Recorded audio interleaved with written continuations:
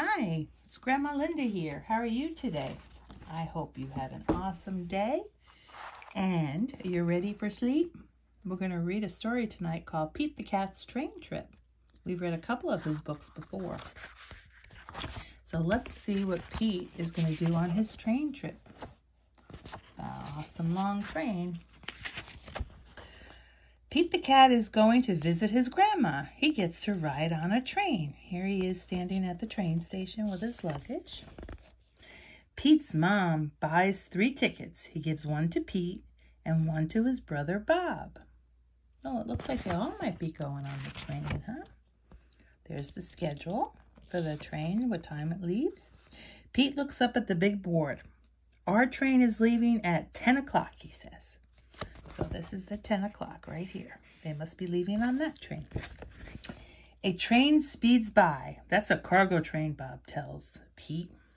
See how they carry all types of cargo. They wouldn't put people in there.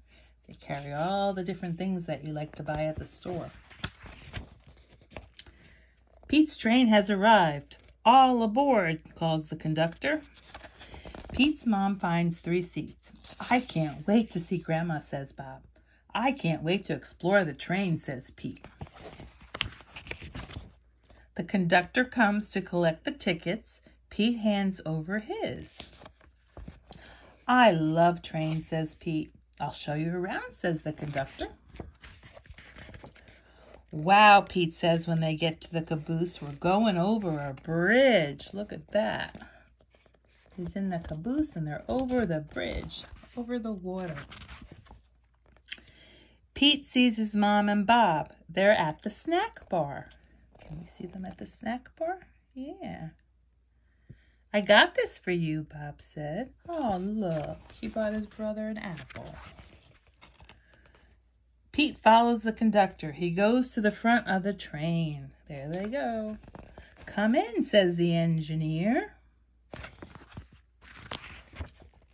Wow, Pete says. The engineer shows him the train.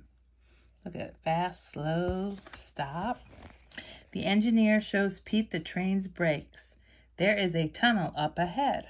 See that tunnel up ahead? As they go through the tunnel, Pete gets to honk the horn. Toot, toot. He gets to honk the horn.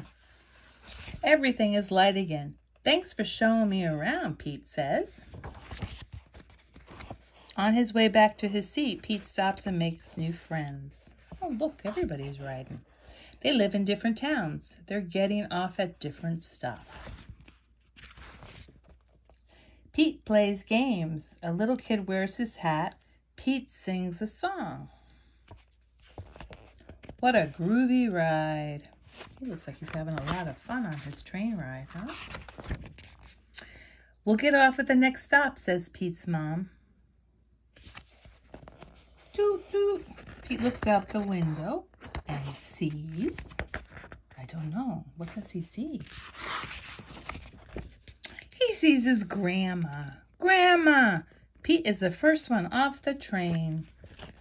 Pete's grandma gives him a big hug. It feels good.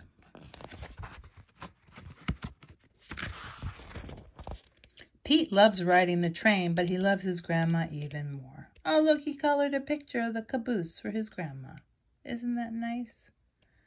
Boy, that sounds like a fun ride, a train ride, huh? So Pete the cat took a train trip. I hope you enjoyed that book by James Dean. I hope you're all ready for sleep now. Now it's time. You know what happens.